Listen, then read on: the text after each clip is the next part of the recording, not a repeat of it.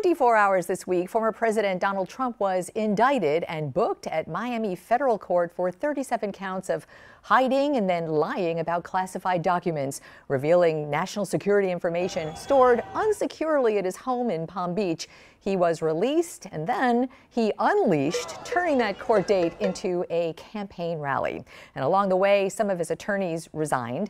In the public domain right now, the evidence, the photos, transcripts of his own words. Accused criminals are presumed innocent, of course, until found otherwise. So today, we examine the view from the defense. David Markus is one of South Florida's big-time veteran criminal defense attorneys who has represented big-name clients. He is also a professor and a podcaster, and he runs the Southern District Florida blog, which is a must-read for anyone in the industry. It is so great to have you here. Thanks for having me. Of course. I've been really anxious to get your take on a lot of things because, you know, we've been talking about this all week from a prosecutorial lens. Yeah. So in a scale, give me a 1 to 10. How damning is the evidence in that indictment? Well, you know, people forget that an indictment is not evidence, and the judge will instruct the jury, you know, do not take the indictment as evidence. One of my colleagues likes to say— What do you call it? Yeah, it's just an accusation. So one of my colleagues likes to say, you know, it's like an invitation to a wedding, it's not proof of a marriage. And so, you know, we just had a trial of Andrew Gillum in Tallahassee, and if you read the indictment, people would say, oh my goodness, Gillum's got to be guilty.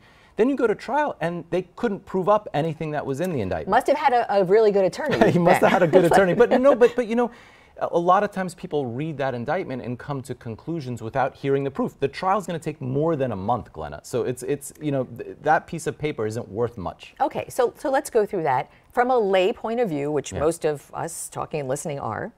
There are photographs, there are transcripts of what the former president said that make it sound that he was talking about knowing that he had things he should not have had.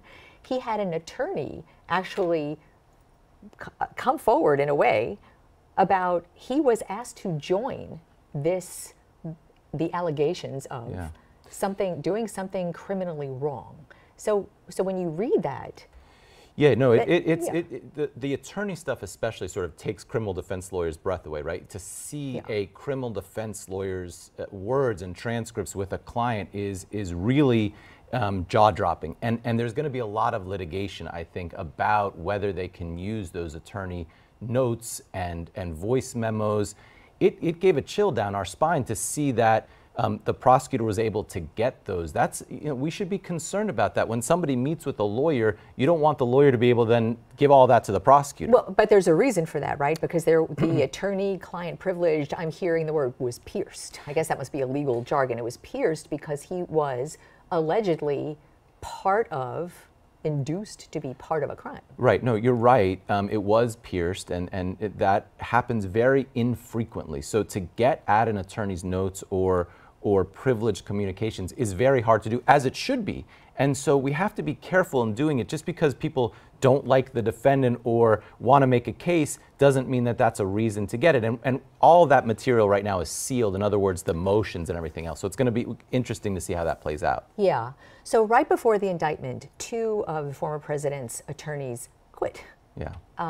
And then there was a time on Sunday and Monday when he was looking for a local attorney who could practice under the Florida bar. Were you called at all? So it's been reported that I have been. If you were called for that? So I don't like to talk about that. Okay. But you know I go there. Yeah, you have to go there with me, but I'm going to go there. I know, Glenna. No, it's. Why was it so difficult for him to get an attorney? You know, you have to remember. So there's all these reports about why it's so difficult to work for the former president. You know, putting that aside, any lawyer who takes the case is going to have to basically put all of his other cases on the side, and so it's going to be a full-time job. And so you have to be willing to sort of work 24/7 for the next 18 months. You know, people say, oh, this is going to be a quick trial. The prosecutor came out and said, speedy trial. A speedy trial is only a defendant's right to a speedy trial, not a prosecutor. This is going to take a long, long time to get to trial, I think, after the election. And it's going to take a long time, largely because defense attorneys are going to be challenging a lot of things leading right up to the trial. Lots of motions. Just to get cleared by the Classified Information Act is going to take a long time. The judge already ordered that process to start, but it's going to take months and months to get access to those documents. So how difficult is it going to be if the nature of the classification and the high high-level national security information. The lawyers are not qualified to see that. I mean, eventually you can't qualify jurors to see that, can you? How will that be presented as evidence? Right, so I don't think the jurors will see it. They'll see like a summary. The lawyers will get access to it. We've handled those kinds of cases before, and it's a process. The FBI does a full background, and then you have to review the documents in a secure room where they lock you in with no cell phone so you can't take pictures. I mean, it's kind of like federal court. It's like federal court. It's true. You guys can't bring your cell phones in, which is crazy. We'll talk about that. Yeah, you know, it's nuts. So the process is detailed and arduous. Yeah. Well, let's talk about that, because reporters, journalists are allowed to bring in electronics after you've been vetted and sign off that you will obey the laws of the court, which everyone does, except that Monday, all of a sudden, no.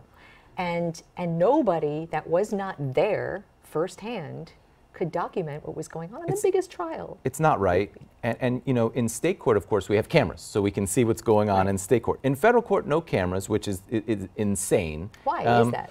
You know, it starts from a long, long time ago, and judges just did not want to have their courtrooms turned into sort of circuses. We have not seen that in state court, by the way. I'm not going to take offense to that. Yeah, we do not do circus in court. I agree, and I think reporters, there should be cameras, and certainly reporters should be able to have their cell phones so that they can get the information out. I mean, the reports this week about the Palmetto High students sort of running back and forth from inside the court to the payphone, which they had to be taught how to use because they had never seen a payphone before. That was brilliant. That was a brilliant idea, I have to say. Amazing. Yeah. My daughter's friends were running back and forth in the court to the payphones after sleeping out all night to get into the courtroom. Well, we had a reporter in the courtroom, Leanne Morahone, who literally ran out, and we were in a commercial break, so I was saying to her, you know, don't run, we're good, don't get out of breath. Real quickly, we have a couple of minutes left.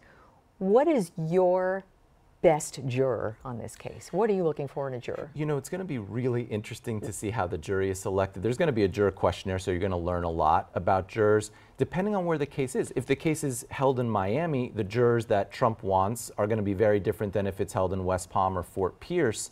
And you know, there's going to be stealth jurors. There's going to be what's a stealth juror? A stealth juror is someone who sort of lies to get on the jury because they want to be seen and heard about the case. You're going to have to vet those people out. We saw it in the Ghislaine Maxwell case. One of the jurors lied and then afterwards, of course, got caught lying about being a victim of sexual abuse, and that's the basis of the appeal.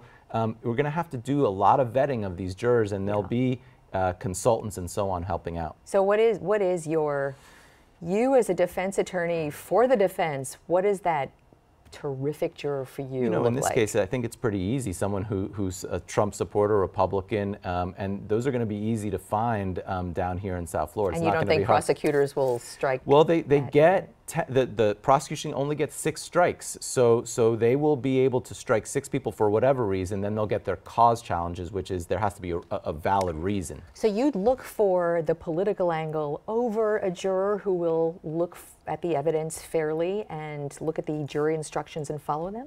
Well, let's make no mistake, both sides want to win this case. So the defense is going to try to get jurors that will vote for the defense, and the prosecution who says they're looking out for justice, no, they're trying to win just as much as the defense, and they're going to look for jurors who are going to support them. I mean, you know, this is sort of a false thing where that, you know, we want jurors who are fair. No, both sides want jurors who are going to vote for them. I mean, honestly. I'm not sure I heard anyone quite that honest here. It's the truth. Thanks so much. It's the truth. David Markus, great to have you, and thank you so much for that really interesting perspective. Thank you so much for having me. Thanks. Sure thing.